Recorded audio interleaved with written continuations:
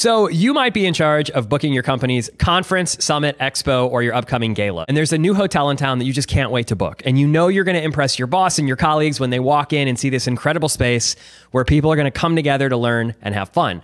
Here's a few tips and tricks to keep in mind regarding your production before you sign on the dotted line.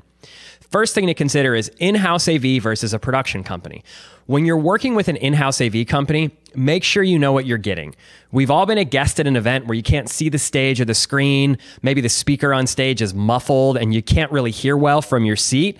This is something that you can easily avoid by going in prepared. Keep in mind as well, most hotels are going to receive commissions when you book with their in-house AV company. Then they sell it to you as if you're getting a discount. You're not. You're paying for it somewhere. Go beyond the AV. There are agencies like Utopia that will help you think differently about your experience, that will help you with planning and coordinating with your keynote speakers, designing your assets, travel with you as you move venues and cities, that will help produce video content before, during, and after your events. And of course, all of this means that you're creating a relationship with a company that cares about you and your mission. So I'd encourage you and invite you to do that. Find a company that you can build a meaningful partnership with. Last but not least, let's talk about fees. Some of the fees you might be paying for that are baked into your contract might be an internet fee, which provides you use to their wireless internet for the day, or maybe an outside production company charge if you decide to bring an agency in with you. Here are a few things to keep in mind. You hold the leverage when negotiating with a hotel, and there's always room for negotiation, but only before you sign your contract.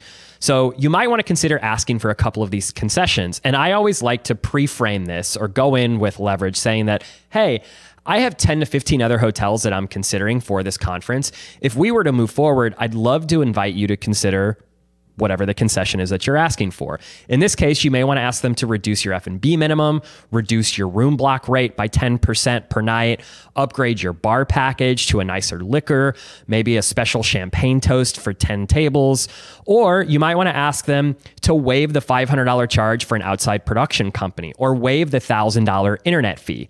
Unconsciously, the more things your hotel vendor says no to, the more obligated they feel to say yes to something. And then you have the leverage to say, listen, you said no to all these things over here. If we're going to make this work, you have to say yes to this. Well, I hope that was helpful. Happy event planning.